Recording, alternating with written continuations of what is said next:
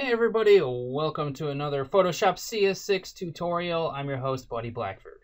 Today we're going to learn how to create work paths and shapes from type layers. So sometimes when you're working with a text layer, there's things that you cannot do, like adding paint commands or some filters or other things like that, because because it's not an image, it's actually a text layer.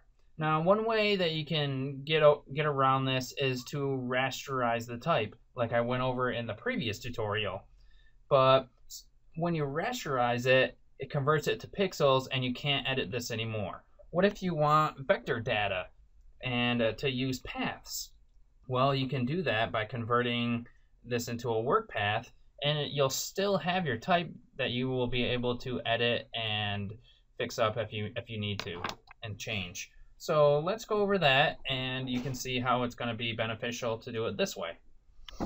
So go ahead and open up or start writing on some type, and we're going to go ahead and select our type layer.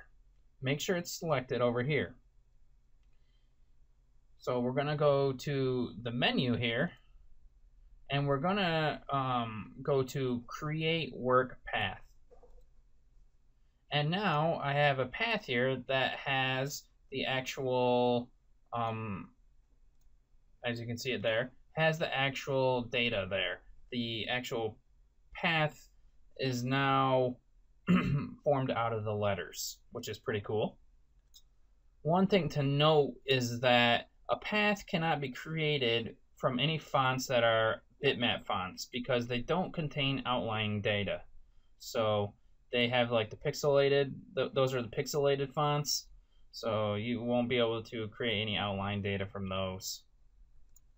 So that's easy enough, and there's your path, and you can work with this path like any other path.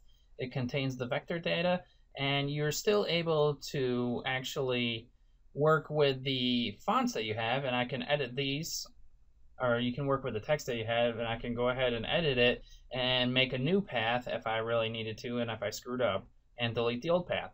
So that's pretty nice. It's a little bit, sometimes it's nicer than rasterizing the text. If you don't want to deal with paths, or you don't need to deal with paths and edit everything, you can go ahead and rasterize and not have to worry about a path or anything like that. So that's all I wanted to show you, and be sure to like the video and subscribe for more videos coming up soon. So have a good one, everybody.